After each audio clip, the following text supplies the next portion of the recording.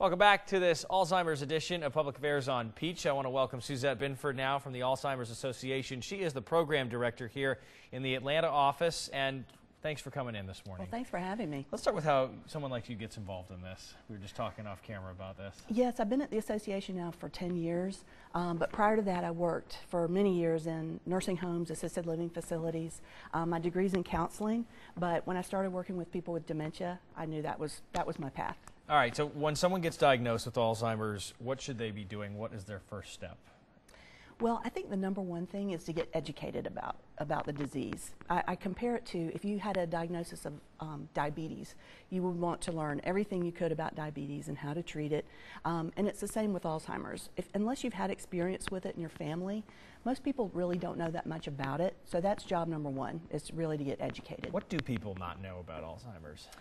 I think that they think that people are incapacitated earlier than they really are. If you catch the disease early, people are, a lot of times you have a conversation with someone with early Alzheimer's and you never really know it.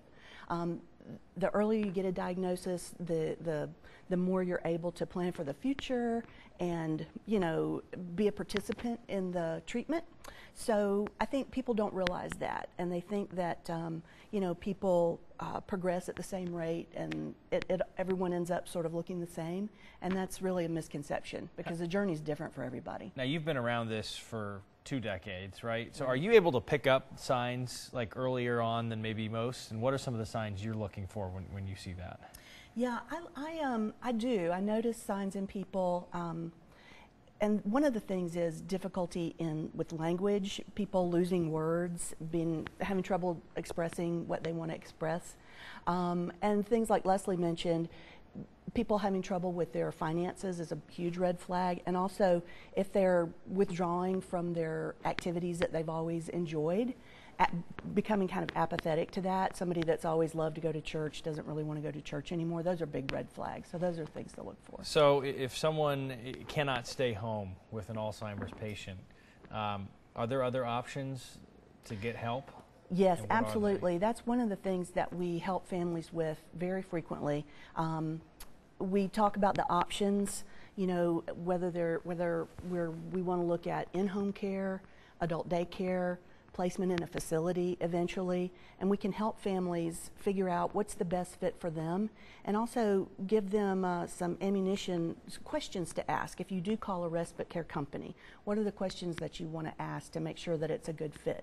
Or if you're looking for an adult daycare or a facility, how to make the best choices for those things. We can help people with that. A lot of people may or may not know that insurance doesn't necessarily cover everything when it comes to Alzheimer's. How do people navigate that dicey path?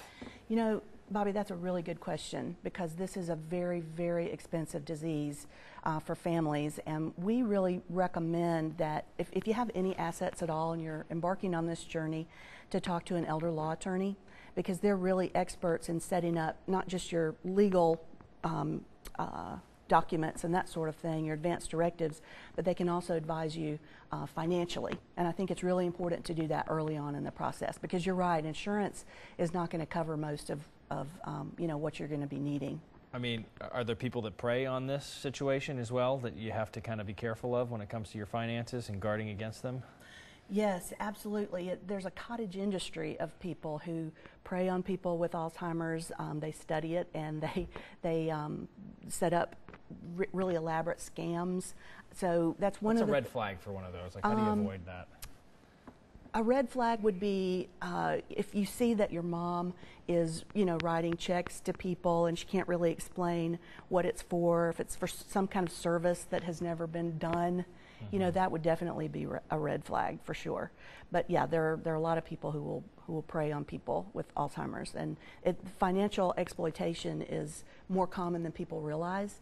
And often we see, unfortunately, people going through their life savings before their families really recognize that something is wrong. Tell me about the hotline. The helpline is 24/7. It's a fabulous, fabulous service that we offer. Any time of the day or night, 24/7, you can pick up the phone and talk to a trained counselor. And they will meet you where you are and help figure out exactly what you need and set up a plan for you.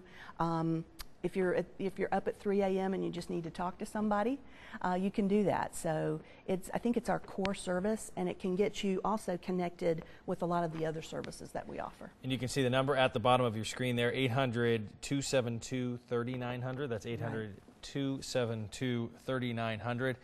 Well, Suzette, thank you so much for coming in this morning and sharing some of this knowledge to the folks out there who will have to use it someday, whether it's with them or a friend, if there's 1 in 9 people over 65 getting the disease. All right, thank you very much. Coming up, a personal look at Alzheimer's as we talk to a man who is caring for his wife with the disease. We'll be right back.